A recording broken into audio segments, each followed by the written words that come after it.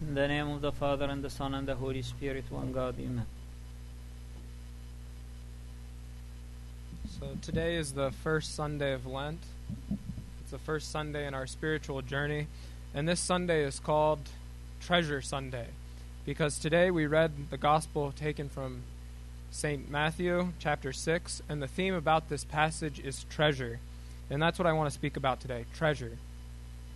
Treasure, we all have treasures. And even from the time we're born, if you look at an infant, even infants, they find attachment to certain things and they start to value certain things. So if you try to take a toy from an infant, what does the infant do? He starts to cry and be sad. So we all start to form attachments to earthly things, even from a young age. And this is just part of our human nature. And unfortunately, this part doesn't change as we mature. You know, as we're a child, we maybe crave a toy. But as we mature, we crave other treasures. We crave money, we crave position, we crave other things. So this is just part of the human nature that we have to deal with. Another troubling aspect of human nature is not only do we, crave things, but our craving doesn't finish. There's no limit to our craving. It's like someone, you have a good job, but you don't want just to be at that job. You want what? You want the next job. You have a good house, but you don't want your house. You want the house across the street that's a little bit bigger. You have enough clothes, but maybe you see someone else who's dressed more nicely, and you want their clothes. You want a newer car. You want a bigger house. There's many things that we crave, and we're not satisfied. I mean, luckily, even like food, we always want to eat more food, and then luckily our brain tells us, oh, it's too painful to eat more. I suffer through this a lot. But our brain tells us it's too much, so even we're always trying to get more. And I think that's why the Ten Commandments, one of the Ten Commandments that was iterated in the Pauline epistle today, if you guys paid attention, was what? It was, do not covet, right? Do not covet. Be satisfied with what you have. Because the first lesson about treasure is that it is relative, or it's perceived.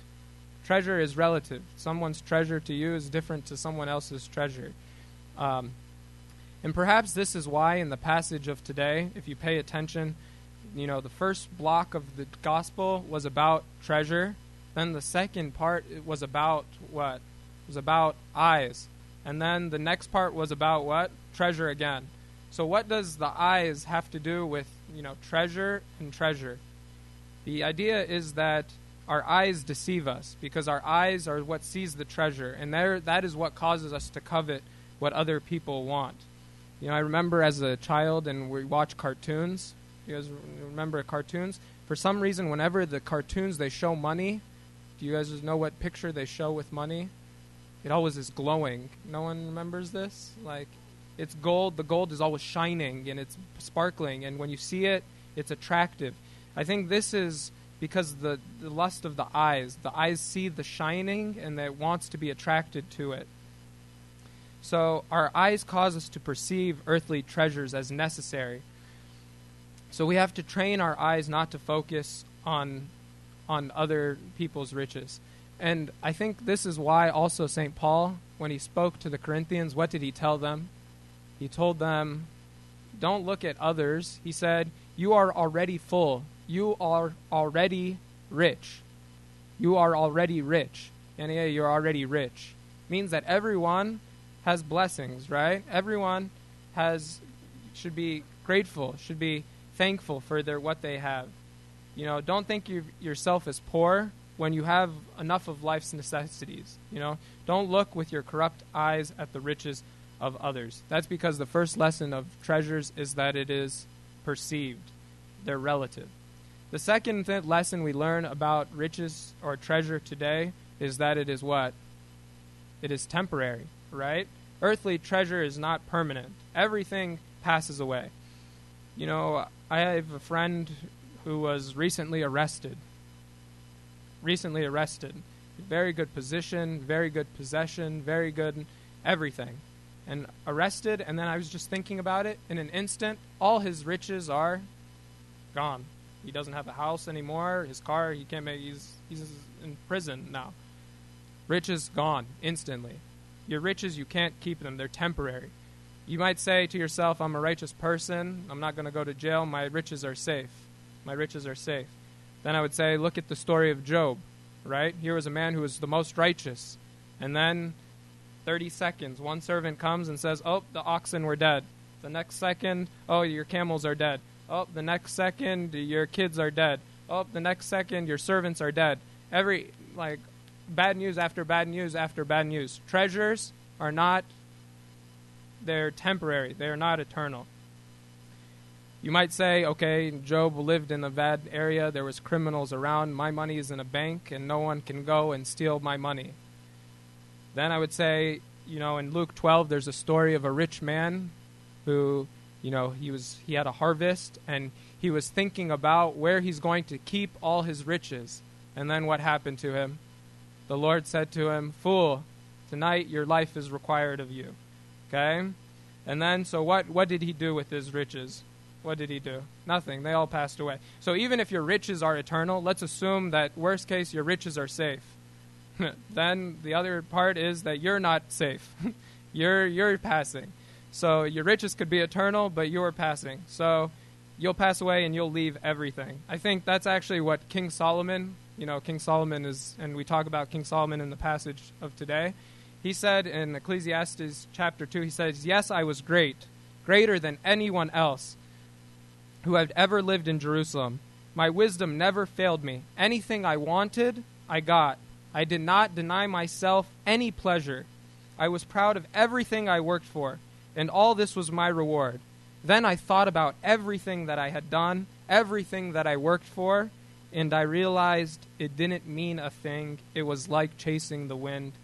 It was of no use at all. Later he says, nothing I worked for and earned meant a thing to me because I knew I had to leave it to my successor. And he says, I don't know who my successor is going to be. He's going to be wicked. He's going to be good. So all the things that he got, he called them vanity. He said, vanity of vanity. Okay? Because everything in this earth passes away. I was reading a good story by St. John Chrysostom. He said this world is like a play. We're all in a play right now. Picture ourselves, we're all in a play. And we have, in this play, we all have masks. So my mask is I'm a chemical engineer, and I work in this area, and I do this. And then he said at the end of time, everyone has to take off their mask because everything here is temporary. And so he said, he was talking about the rich man and comparing him to Lazarus. He said the rich man in the story of the rich man and Lazarus, you guys know the story? He said the rich man at the end of time, when he had to go and present himself in the judgment, he had to take off the mask of his riches. So all of us here, we are in a play. So don't be, your riches here are temporary. You will soon have to take off your mask. The third point that follows from this is that if riches are temporary, then it makes no sense to be attached to them. Why would you be attached to something that is passing away? Being attached to earthly treasure is being bound to a weight and carrying a weight behind you, and we are on a journey uphill to meet God, and this weight is carrying us down. So imagine you're like a bird trying to fly, and this weight is keeping you from flying. And I think this is why every liturgy, what do we read? Every liturgy says, do not love the world, neither the things which are in the world. The world is passing away and all its desires, but he who does the will of God shall abide forever. And that's why today we read from St. James, right? We read what? About desire. Do not let your desires keep you attached to this world. Because this world, we are supposed to fly in this world. We are like birds. We are supposed to fly, and our attachment to the worldly possessions is what keeps us bound. We have to cut this attachment. And that's why the Bible is full of stories of people who are too attached to this world. That's what the whole Bible, the Bible is telling us. Fly, fly, fly, fly. But everybody, we learn from the examples of everybody who was bound. Can you guys think of some people who are bound to this world because of their riches in the Bible? Who? Most famous is Judas, right? Judas' attachment for worldly possession, his love for money, kept him bound to the world. Who else? I thought of many examples. How about the rich man who spoke with Jesus? right? What did the rich man? He said, go and sell yourself. He said, no, I can't do this. Okay, I'm going to leave. What about Ananias and Sapphira, right? They lied about their money, and then what happened to them? They died. What happened to their money? What about in Luke chapter 9, there's stories about people who wanted to go and become disciples of Christ. You remember these people? They wanted to go and become disciples of Christ. So they came to Christ and said, we want to be your disciples. And then what did he say? He said, foxes have holes, birds have nests, but the Son of Man has nowhere to lay his head. We never heard of these disciples anymore. And they left, right? And then another one said, okay, I want to follow you, but I have to go bury my family. Then what happened? We didn't hear from him either. No one knows what happened to him, okay? So if you are bound by earthly treasures, unfortunately, this is a big, big mistake, okay? Big, big mistake. We can learn from the lesson of the martyrs that just shed their blood for Christ, right? These were people who did not have any attachment to the world. They forgot about all their attachment to the world, right? These were people who went to Libya. Why? For money, right? They went to Libya for money. But when their circumstances went a certain way, did they forsake their faith because of their family, because of their money, because of their children, No, these were people who had cut the attachment from the earthly possessions, and they were able to shed their blood for Christ. And this is what we can do if we cut ourselves from the attachment of worldly treasures. One of the measures by which we can see if we are attached to this world is by what? How do we measure if we are attached to this world?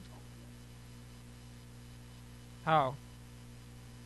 The answer is by how much we worry. By how much we worry. If we worry too much about our treasure, or if our mind is focused only on our treasure, then our mind is going to be focused only on how do I protect my treasure? How do I build my treasure? And that's why in this chapter, our Lord Jesus Christ speaks so much about what? About worrying. He says, do not worry. Do not worry. Because, and I have to confess, I'm the biggest worrier here in this group. I worry about everything. I worry about, the moment I wake up, I'm worried. So this is something I struggle with too. But what it's clear from this chapter today is that worrying stems from a lack of faith. It's very clear today that the gospel says that worrying stems from a lack of faith. Because worrying is a concern for the future, which we don't have any control over. We don't have any control. You don't know what's going to happen tomorrow. So there's no sense in being anxious for something that is outside your hands. If we truly believe that we are sons of God, and we know that God knows best, and he will do the best for me, then we don't need to worry. So we have to have faith in God to provide for us. And that's why in the story today it says, he provides for the birds of the air. He provides for the lilies of the field. So will he not provide for us? Because all of this requires faith. All of this requires faith. That's why he says, but seek first, if your treasure is on God, seek first the kingdom of God and his righteousness. All these things shall be added to you. Allow God to be your prized treasure. Let him be your first priority, because he is limitless in his love and his mercy, and he is everlasting.